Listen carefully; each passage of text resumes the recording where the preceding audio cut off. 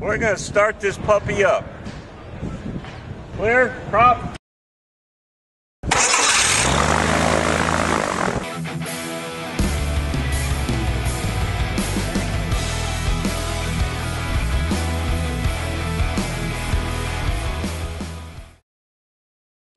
And welcome back to Tip of the Week. This week we're out in the southern Arizona desert, waiting desperately for back home to thaw out so that we can get back to building.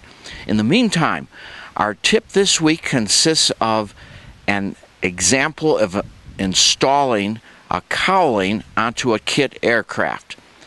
Most of the cowlings that come with kit aircraft are not cut out, they're not fitted, and this presents a bit of a daunting challenge for you to install it properly. So watching an example, now this may not be exactly your aircraft, but that's not the point. You will pick up some tips and techniques of what it takes to install a fiberglass cowling onto a brand new aircraft that you're building. We need to thank Mark Phillips, the installer extraordinaire, for describing and explaining this process very nicely, as we're about to see. We're ready to fit the cowling. The most important factor in fitting the cowling is to making sure that everything lines up primarily with the spinner on the airplane. You want a nice fit all the way around the spinner so that you've got a good smooth airflow over here. You want to shoot for at least 1/4 of an inch or so clearance between the cowling and the spinner in the final assembly. A little tighter if you want to work with it more than that. But there is relative motion between the spinner, propeller, assembly, and the cowling, so a little clearance there is a good idea. And what we do just to hold this in place, we'll insert a couple of the propeller flange bushings through the extension and into the spinner back plate here, and then put a couple tie wraps in to hold it in place. And that'll give us our reference to mount the cowling and fit it up. Okay. Once you've got your back plate, your spinner back plate in position, we're going to fit the upper cowling. Now the cowling is intentionally, this isn't cut out on the very front behind the spinner, and the trailing edge of it and this edge are actually longer than they'll eventually be. Once we get it fitted, we'll trim these edges to fit the lower cowling once it's in position. You pretty much just lay it on top of the fuselage behind the spinner and center it in the approximate position where it needs to go. And you could mark a measure up from each end to establish the exact center of the cowling on the top and align that with this row of rivets on the top of the airplane. Next, you will start trimming away at this front bulkhead so that it rests down onto the crankshaft extension until you get a nice alignment between this and the spinner back plate. Bearing in mind that the spinner itself is about 1/8 of an inch thick.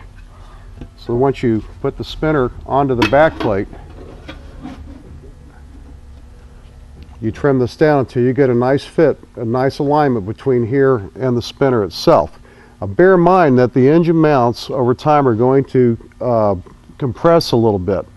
So it's a good idea to make your initial fitting with the spinner slightly higher than the top of the cowling, and generally it varies from airplane to airplane, but the spinner will be a little bit lower over time. And if you want a really perfect fit there, consider that. All right.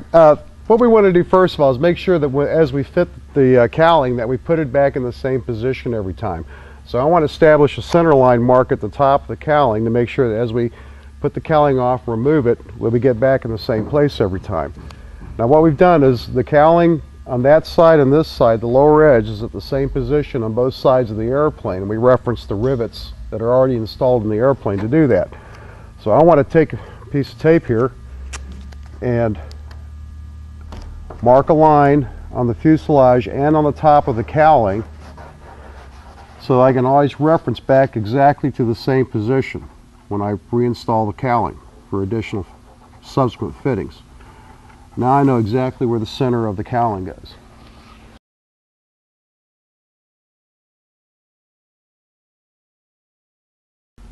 And what I'll do first of all is I'll make a rough measurement of how much of this material I need to cut off. I know I need to lower this. I could use a ruler to do this too, but this is kind of handy. I know I'm going to go about this much material just to be safe for the first cut. So we'll remove this much material from the bottom edge of the bulkhead, and then we'll see how it fits after that. It would have been handy to make that mark in the middle before you cut that off. Now at the same time, we're looking to make sure we're going to move it over to where it's centered as well. So I'm going to take a little material off in this area right here to get a better fit. Now you're talking probably from about there to Yep. about there, right? Yep.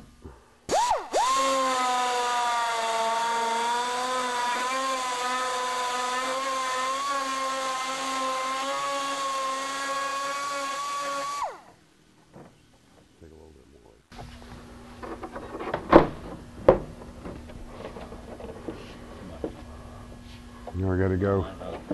Gotta go. Here, you got your Sharpie? Let's take that off right there. Huh. Okay. It's gotta go that way just a little bit. Establish the rear edge of the cowling so we get a good fit at the edge of the skin here. I'm gonna put a piece of tape right at the edge of the skin line, like so that we can draw on. Now if you take a simple compass like that, and I'm going to draw a line about an inch or so, maybe 3/4 of an inch beyond the skin, and I'll use the compass as a guide to make that line.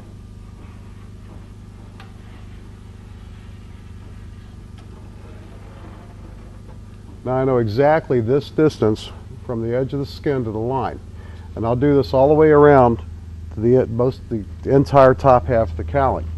Let me put the cowling back into position.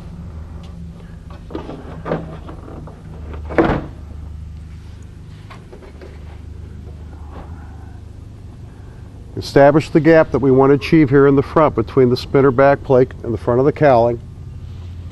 Make sure we've got it centered on the top. Then I want to follow the same line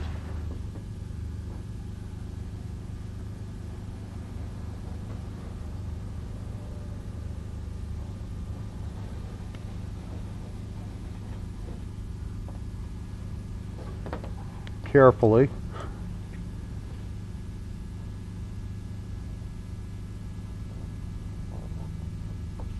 All the way down to the bottom edge of the cowling. Now I'm going to use this as a reference. I'm not going to go ahead and trim this all the way up to the line that I've just drawn. I'll remove it within, say, 1/8 of an inch or so, and then check the fit. And what this does is if there's any discrepancies in the line going fore and aft, you can achieve a really nice fit here, watching your clearance at the front, and get that trimmed exactly where you need it.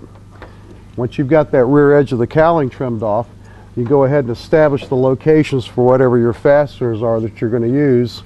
In this case, we use 1/4 turn fasteners, and you'll drill your hole in the fiberglass to match these fasteners we've already got attached to the flange that mounts the cowling, and attach this into position where it's going to eventually go. To do the lower cowling, once we've got the upper cowling in position, we've already established the location for the fasteners along the trailing edge of the cowling. It's time to get on with this one. Now, this comes with the same bulkhead completely molded across the front of this. And we're going to need to remove this in order to clear the crankshaft in order to fit this up to match the upper cowling. Okay? Remove as necessary. Yeah, it looks about right.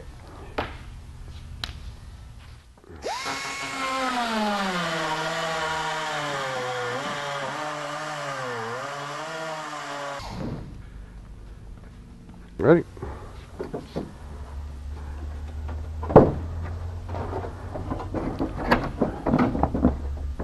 Remove this. Yeah, it seems like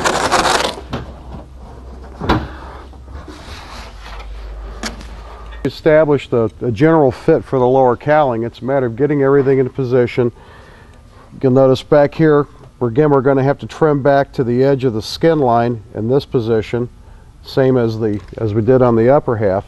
And once we've got this where it fits, the lower cowling where it fits up against the mounting flanges against the firewall, then we know exactly the height of this trim line where the overlap is, this little offset. And then we can fine-tune this bottom edge of the original cowling, which this has already been cut, but it would be down below this. And we can again measure up the right amount of offset and then trim that to fit here. It's just a matter of putting it into position, making a few measurements, trimming it, refitting it until you've got a good solid fit all the way around.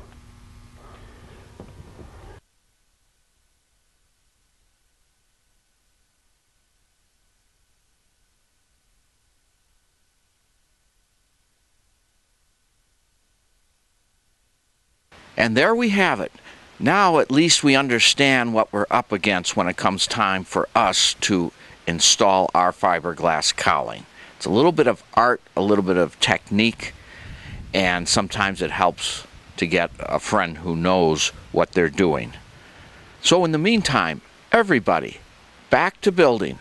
I'm headed back on home. I think I'll go via Sun and Fun in Florida and then call that it for the winter and get back to building. See you there at Sun and Fun. Say hello.